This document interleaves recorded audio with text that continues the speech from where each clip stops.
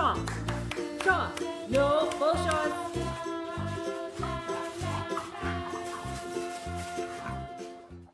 I purchased my stencil off of cuttingedgestencils.com. The name of this particular stencil is Anastasia. It is on the little more difficult side. The base color for my walls is Sherwin-Williams Purple Peacock. Make sure to apply 2 coats.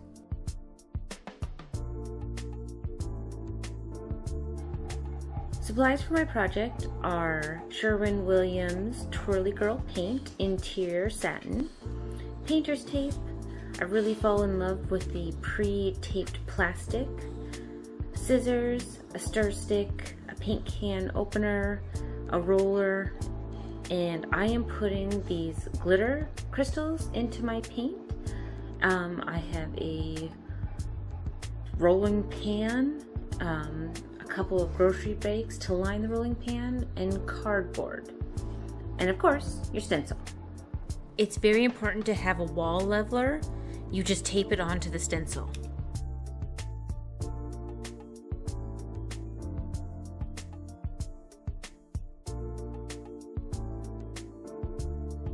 As I'm editing this, I asked myself, why did I start in the middle?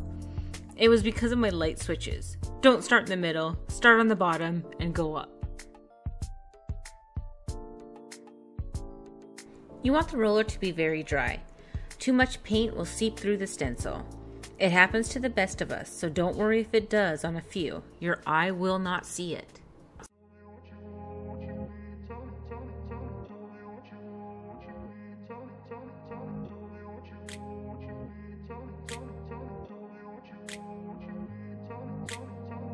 In a place where they told you what to chase, told you how to run the race, every move was on the page, but I didn't like their way. Had to fight and misbehave, had to find a way to change, had to leave to find my way.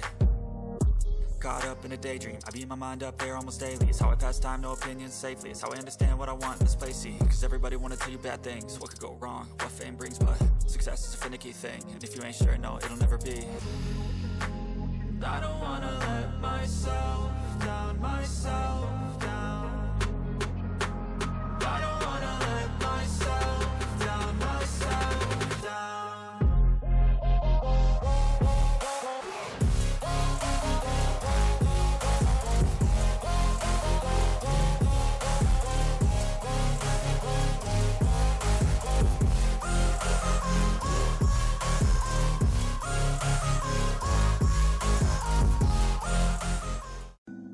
So when I got done with this wall, I just kept looking at it going, why does it look so bad?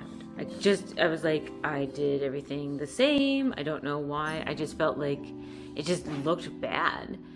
And I kept looking over at this wall going, why? I just don't get it at all. Well, the stencil had built up paint. So I am going to be taking all of the paint off of the stencil and redoing that wall.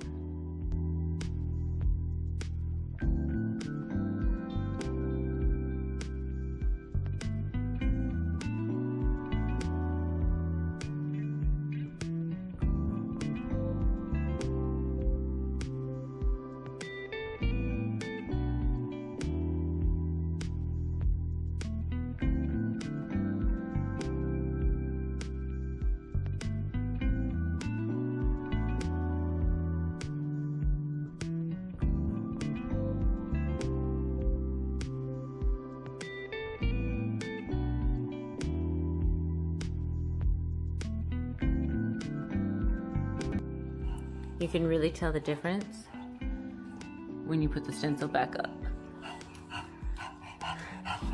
I wonder why it looked so weird. I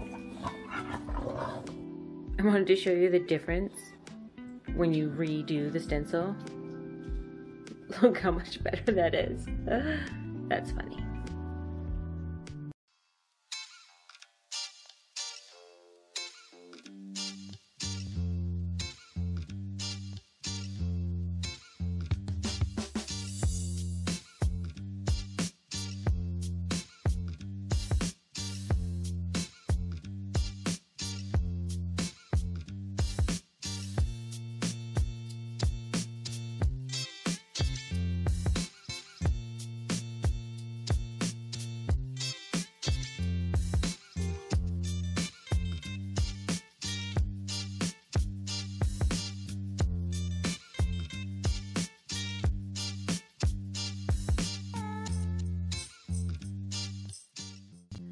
So this is the front door, and I just feel like it kind of looks messy. So I'm debating whether or not just to paint this wall the same colors I've done the fireplace wall. What do you think, Stanley? Well, I decided to stencil it. It's not perfect by any means, but it's far enough away that you can't see it. To fill in this area, I'm kind of looking at this guy and seeing how far that away is from the dogs. So this is kind of where I'm going to look to cut.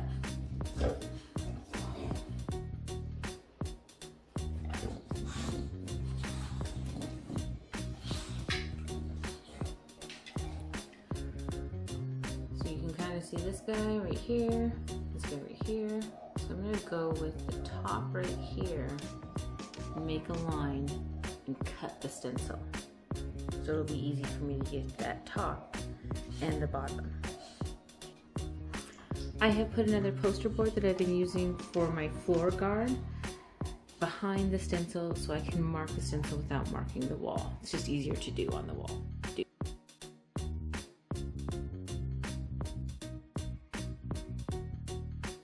The stencil company does recommend buying 2 stencils. That way you can cut one and have one hole. Or you can wait to cut it at the end like I did. So I only did this on weekends and not every weekend because I had 5 walls to do. It took me over a month to finish this. One wall will take you all day, plus 1 day for the top and the bottom pieces. I haven't done the trim or the doors because I'm not sure which purple to use. Leave a comment below, the stencil color or the base color. I've seen a lot of change, been through a lot of pain. Some things are not the same as they were a year ago, but all will be okay. I move on each and every day. The past is where it stays, way back a year ago. I've changed for the better this time. I thought I would never be fine.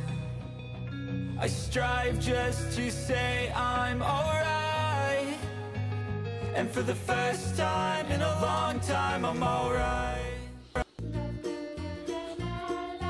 They just got caught chewing that cardboard.